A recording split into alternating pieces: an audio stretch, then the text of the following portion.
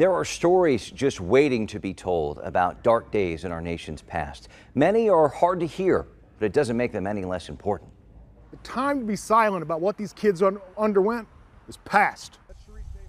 For years, we've told you about the push by the Shawnee tribe to uncover the truth about residential religious boarding schools like the Shawnee Manual Labor Boarding School in Fairway. It's now the Shawnee Indian Mission Historic Site. In the mid-1800s, Native American children were taken from their families and sent to the school to learn Christianity and help farm. Shawnee tribe has worked for years to learn more about what happened to the children who died there. We want all the tribes whose children attended this place to be involved in the conversation about the Shawnee Indian Manual Labor School, as well as searching for the graves of the kids that attended this place and died. The Shawnee tribe has pushed for ownership and preservation of the site in Fairway, working to use it as a reminder of the past and a monument to the Shawnee survival. A bill to give them ownership died in the Kansas State Legislature last session. So for now, talks are at a standstill between the Shawnee tribe and city and state governments. The tribe firmly believes children might be buried on the property, but historians at the site say there's no evidence of that.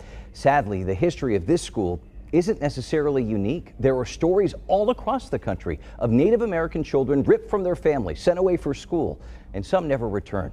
The fight for closure and answers continues. A special, very local documentary called The Lost Children of Carlisle tells the story of the Carlisle Indian School in Pennsylvania, the first off-reservation government-run boarding school, opened in 1879, designed to assimilate Native American kids. Matt Porcaro directed the documentary, joins us now. Matt, thank you for shining a light on this. What drew you to this story?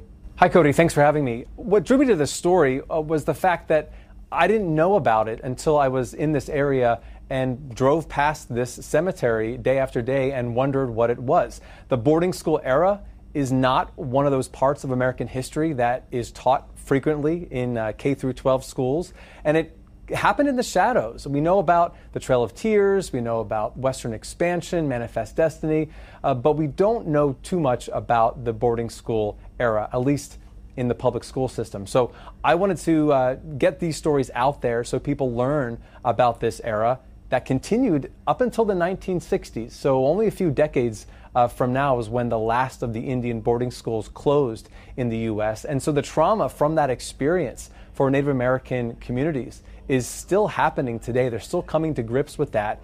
And in many cases, they're still healing from that. So this documentary, The Lost Children of Carlisle, hopes to bring that to a wider audience. You know, thousands of kids, some even from the Midwest, were taken to Carlisle. Yep. How far was the reach of this school?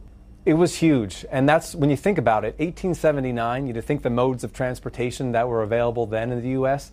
Carlisle is in south central Pennsylvania, but children from as far as Alaska were shipped to Carlisle. They took a steamboat and then a train for days across the entire country to get to Carlisle. And when you think about it, they had no idea where they were. And as soon as they got to Carlisle, they had to have their hair cut. They had to pick a new name, learn a new language. They were so far away from their families with no way to communicate with them. And that's where the trauma started for many of these Native American communities all across the country. So you have Alaska, California, Oregon, where you are in the middle of the country, the Southwest as well, and even some children from the New England tribes were all sent to Carlisle over this period from 1879 to 1918, and then schools opened up all over the country after that. It's just heartbreaking. As you just heard here at home, we had a similar school, a religious-run school in our area decades before Carlisle opened, and the Shawnee tribe's working to find remains of kids who were taken there. You spoke to people in a very similar situation. This has to be emotional, just heart-wrenching, important work for them. It is, and it's been going on for some time. The Carlisle Indian School has about 200 children who were buried in the cemetery that is still existing on the site, but there are a little more than a dozen of the headstones that don't have any child's name. Instead, they say unknown. And so after passing by that cemetery a lot, I wondered who those children are. And so The Lost Children of Carlisle, this documentary, aims to bring their names to light. So we did a lot of research, and there's some new information revealed in here about who those children may be from historians who have studied this and from their family members from Alaska, South Dakota, which we visited, who believe that their loved ones, they're one of the unknowns, and they are been working for decades to make sure that their names are out there so that maybe one day their remains will be able to be repatriated and brought back to their ancestral land for a proper burial there. a matter of closure and a matter of addressing a painful time in our nation's history. Matt Porcaro, thank you so much again for shining a light on this.